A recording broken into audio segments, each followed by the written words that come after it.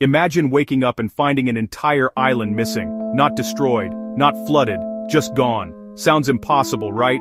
But this phenomenon is real, and it happens more often than you think. Meet Sandy Island, a landmass once shown on maps between Australia and New Caledonia. Sailors reported it, cartographers drew it, even Google Earth once displayed it. But in 2012, a research team sailed directly to its location and found nothing but open ocean.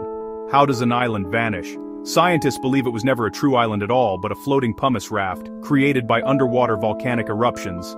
These rafts can be miles wide, drifting with currents and appearing on radar as solid land. Over time, waves break them apart, and the island dissolves back into the sea.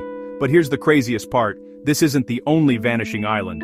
There are similar reports in the Indian Ocean, Arctic regions, and the Pacific, where land seems to appear and disappear like a glitch in reality. Some blame mapping errors. Others say underwater volcanoes are constantly creating and destroying new landforms. But one thing is certain: Earth is still full of places that come and go without warning. So next time you look at a map, remember, not everything on it is permanent.